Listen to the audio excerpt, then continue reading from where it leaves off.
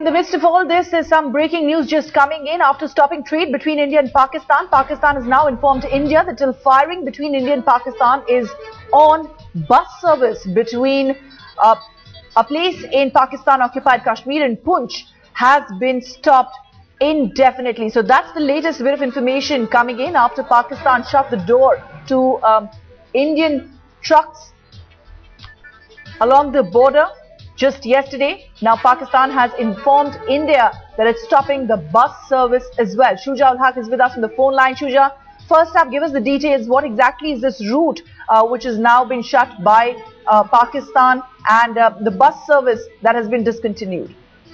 Well, Ruchika, this is one of the transit points from where the buses which were started a few years back as a measure of increasing people-to-people contact between one part of the line of control to the other has been stopped today.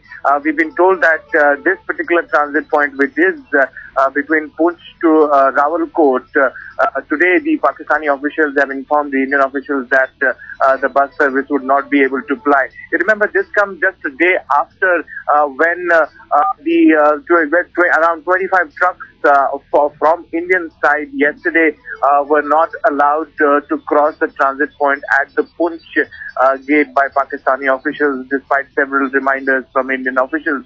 So clearly, this seems to be a fallout of the continuous ceasefire violations that have happened, particularly after the incident in which 2 Indian soldiers were killed.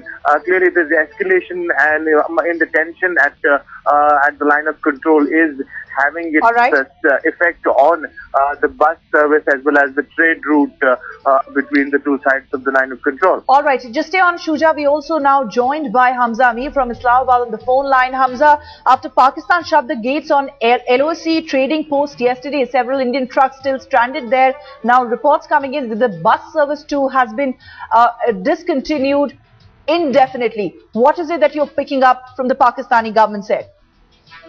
Well, that is correct. See, the Pakistani government side, after basically the incident on the line of control, and also yesterday there were reports that in the cross-firing incident there was another Pakistani soldier who died. So in accordance to that, Pakistan has blocked its borders with India. Any trade move. All right. Thank you, Shuja, for joining us.